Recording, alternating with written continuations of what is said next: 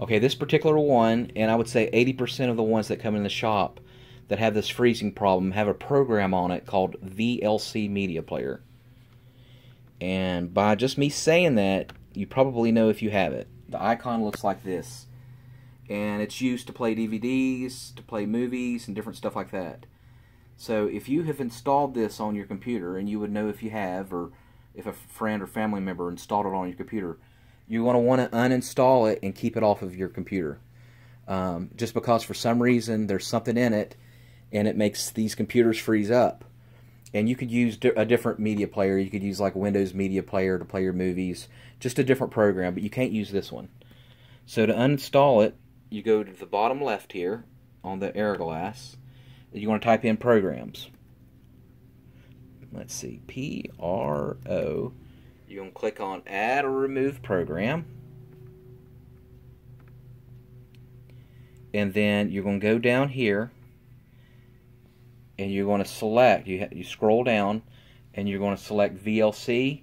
And what you're going to do, let's say this is a VLC, because I've already uninstalled it on this computer. That was the problem on this computer. You're going to go on it, and then you're going to left click it, right? And then you're going to click uninstall. And then it'll ask you if you want to restart the computer, and you say yes.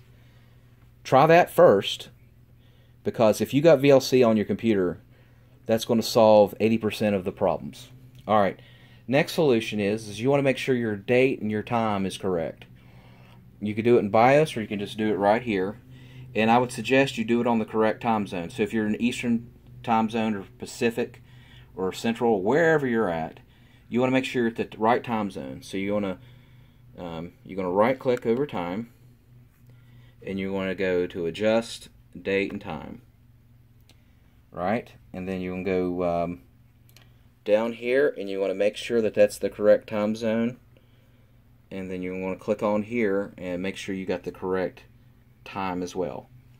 If for some reason you can't do it in the Windows, you're going to restart the computer, tap F2, F as in Frank 2, which is right there, and you're going to go into BIOS, and you want to adjust it into BIOS. But that would be the next solution if you keep getting freezing. The next problem could be with your Wi-Fi network. So what you're going to want to do is you're going to go to Device Manager, which is down. You go down here and start typing Device Manager, D's and David, E-V. It'll automatically pop up there, Device Manager. Left click, Device Manager. And what you're going to do here is you're going to go under Networks, Network Adapter. You're going to tap it once, left click it, or twice rather. And then you're going to go under here where it says Wireless Adapter. Mine's particular one is a Qualcomm on this Dell Inspiron, but yours might be different. Wherever it says Wireless, you want to click it, and you're going to right click it, and you're going to uninstall the device. Don't worry, it's not going to remove it from your computer. When you get here, it says warning, you're about to uninstall this device. Just make sure you don't click here where it says delete the driver. So you're going to click uninstall. So it could be your Wi-Fi card that's freezing it up. Alright, we're going to go out of it. And we're going to go down to the time again. We're going to right click under the time. So right click. You're going to go to left click Task Manager. And what you want to do is you want to uninstall. You're going to go to Startup up here under Task Manager. And you see all these programs here? You want to make sure you left click it, and you're going to disable all, even your antivirus, all of them.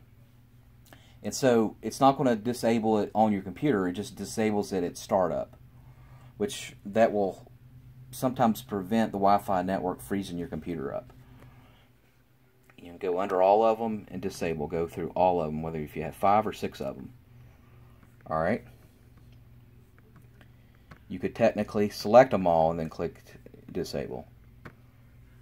And then what we're going to do is we're going to restart the computer. Alright, when you restart the computer, You got to restart it first. Then you're going to reconnect to your Wi-Fi network. And then when you do that, you just go back here. You type in network.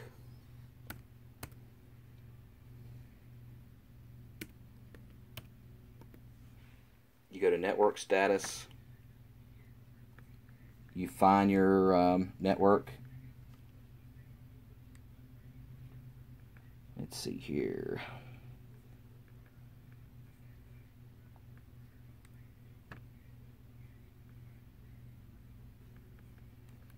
Yeah, here we go. Go to show available networks.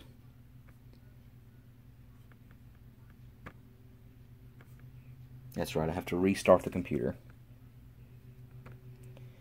You have to restart it in order for the networks to show again. Not a problem. Power, restart. And as this was restarting, another common reason why a computer would freeze, any computer in general, would be that the hard drive is going bad. Well, all these laptops that are going freezing here, made in the last 2 years, all the hard drives, SSD cards, are not going bad. So, you know, that is a common problem with laptops in general, or computers in general, for the hard drive going bad and it freezing. But I know that's not the problem because I've done a diagnosis on this particular computer.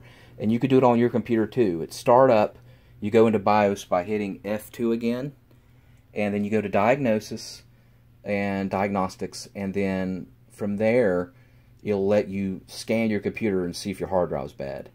I guarantee if you just purchased this computer within the last 2 years, your hard drive, your SSD card, is not bad.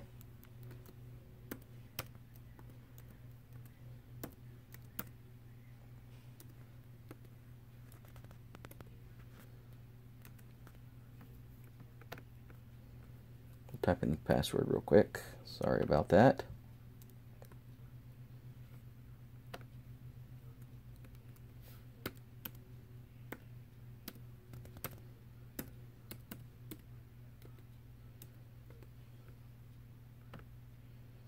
Okay, so back to where we were. We go to network. We're reinstalling our network, Wi-Fi network. And then go back to show available networks, and then we're connected again. And then you enter your password. Alright, and then the final solution, if it isn't any of those and it's not your hard drive, your computer could be overheating. And in that case, you know, your fan might not be operating correctly or at all. You see on the bottom of this one. So what you can do is get one of those computer duster bottles, you know, like the aerosol ones, and you see here in this vent, while the computer is off and unplugged, you're going to get one of those aerosol cans for computers, and you're going to spray in there because there might be dust that's caught up in there. And then you can get you a chiller, a chiller cooler, and it's basically a tray that with fans that go up into the computer. You place the computer on top of it, and it plugs up to one of your USB power outlets, and it's going to keep cold air coming through it. All right, and then you want to try to keep your laptop on a level surface, a hard surface where it can breathe a little bit, and not on a couch. And so, you know, you can get a chiller that goes up into your computer for like $20+, sometimes less, and they're pretty generic. You can just get them for one that fits with any, you know, computer your size. I think this one's a 13-inch. Alright, this is a long video. I hope I helped you. If I led you in the right direction, please give me a thumbs up and put your comment down. And thanks again for watching.